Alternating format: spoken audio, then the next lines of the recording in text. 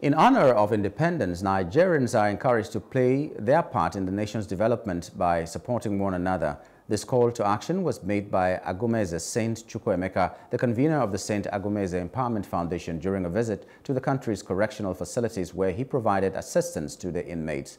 Agomeze emphasized that demonstrating compassion towards the inmates instills hope within them. 1st of October signifies independence, you understand, which means freedom. But we all know what a prison or a correctional center is actually meant for. It's not an independent year. So being the independence of Nigeria, not everybody is actually truly free. And the real truth is that we actually have more bad people outside than actually inside here. So this people see people in the inmates as people that are forgotten, people that are menace to the society.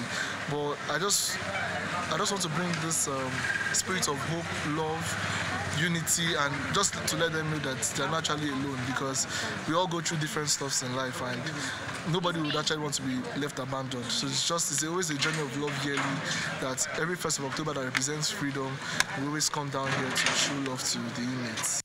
He also conveyed optimism for the future of the nation. And similarly, his associate Ayomide Adetoro, the convener of For Jesus Must Be Seen, reinforced his message.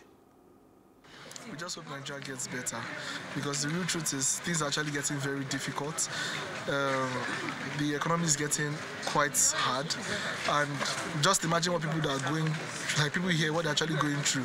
So most of these facilities, because we've actually touched down on Kirikiri, the juvenile prison, and other correctional facilities like that, and we know how they are being kept. You understand? Not because of the bodies want to do better, but there's not actually adequate budget and money being pumped into this area. So if Nigeria is this difficult at this point, imagine what they are going through.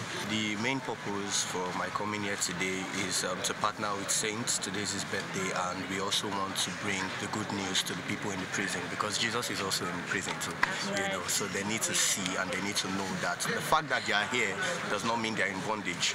I mean, a life without Jesus is actually the life with bondage. We are growing, God is helping us, and we'll keep praying for our country. But then prayer is not everything there is to do, all right? So we need to, our leaders need to do better, all right? So I believe by God's grace, when they do better and we do our best, you know, the country will be good. Hello, hope you enjoyed the news. Please do subscribe to our YouTube channel and don't forget to hit the notification button so you get notified about fresh news updates.